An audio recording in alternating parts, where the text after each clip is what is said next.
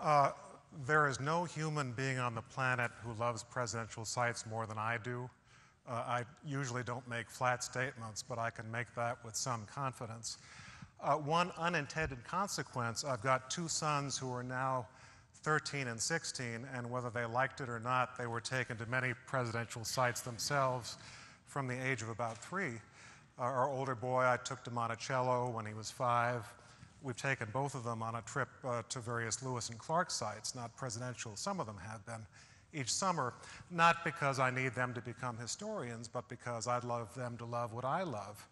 And it has worked more or less, although they would tell you that sometimes when they hear me for the 99th time rhapsodizing about the excitement of presidential sites, they're not entirely persuaded.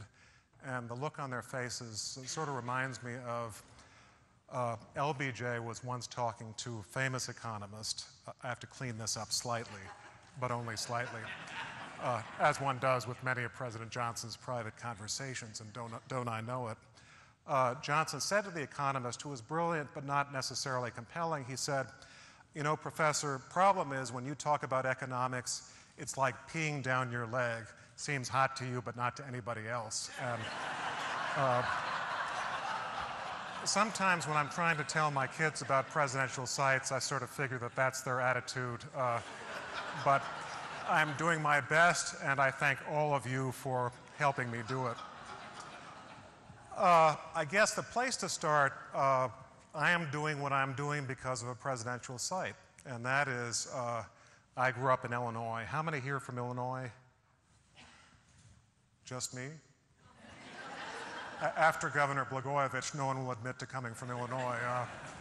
But in Illinois, it's almost a religious requirement that, at least was when I was growing up, that your parents take you to the Lincoln sites in Springfield. Maybe a little bit less so now, but I was growing up, I was, I guess, 7 in 1963, and it was the time of the Civil War centennial, and you know, even more were people thinking about Lincoln and the Civil War.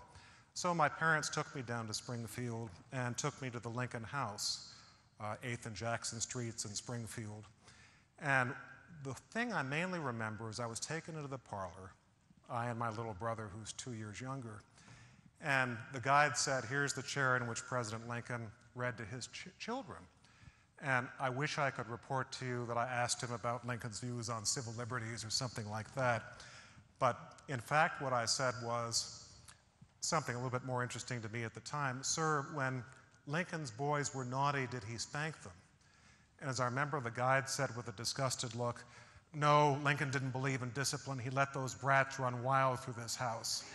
And I heard that, and as soon as I heard that, Lincoln was the man for me. I began reading everything I could find on Lincoln, and there was a lot, and then began to read about other presidents. And so my children would roll their eyes at this too, but I've wanted to write books about presidents since I was 10 years old, and that would not have happened if I had not had that experience at a presidential site.